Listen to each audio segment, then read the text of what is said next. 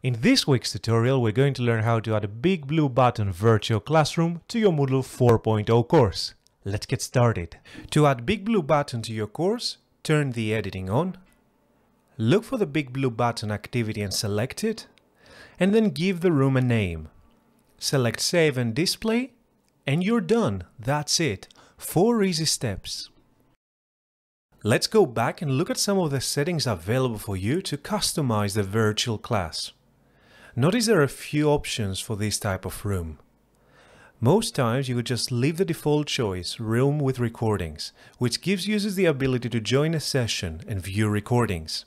If you don't intend the session to create recordings, you can choose Room Only. The third option, Recordings Only, will actually collect together all recordings from all BigBlueButton activities in the course into one place. Let's take a look at the options. Select Show More to expand the options.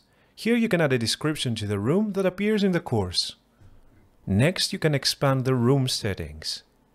Here you can add a custom welcome message that will appear to users when they join BigBlueButton. A very useful feature is the Wait for Moderator. When selected, Moodle will not let students join the room until you have first joined. Teachers have the role of the moderator in BigBlueButton, which is why it's called Wait for Moderator. This option is especially good if you have younger students. Next, let's look at the lock settings.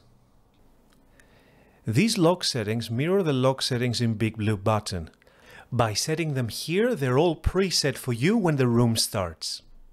You can also pre-select the role of different registered users before your class starts.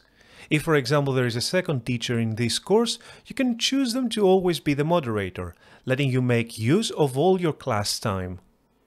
Finally, Moodle lets you schedule the date and time when the entry to the virtual class will be open and closed.